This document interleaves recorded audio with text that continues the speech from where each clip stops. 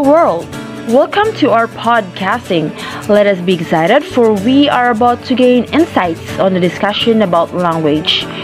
With our special guest, let's have a round of applause for Ms. Roina and Ms. Hontonosas. Good day and welcome, ladies.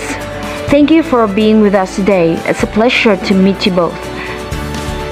The pleasure is ours, Miss Vega.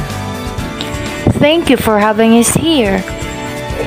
Now tell me, what exactly is language?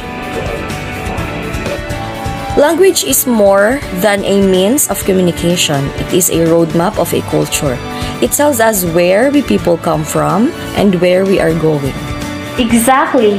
This is applied to the overall linguistic configurations and is combined in various ways following a lot of rules, particularly manner of expression, commonly to communicate, and its usage is culturally determined. Yes, together with dialect, language is usually related to one's ethnic, geographic, gender, or even class origins. There are literally thousands of languages in the world.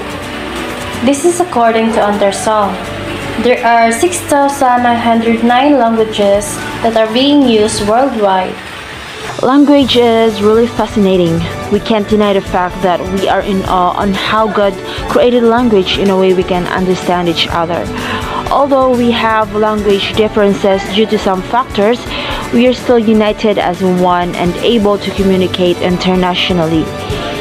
As we all know, some people are bilingual, multilingual, and even know how to do sign language. That's the power of language. Thank you, Ms. Roina, and to you, Ms. Hontonosas. We have learned a lot from you today. Well, it's time to wrap up. Thank you for our lovely guests for joining us today and for lending us some of their time. Remember, language is not a barrier for us not to be able to communicate effectively. That's all. Thank you for listening. Have a good day, everyone.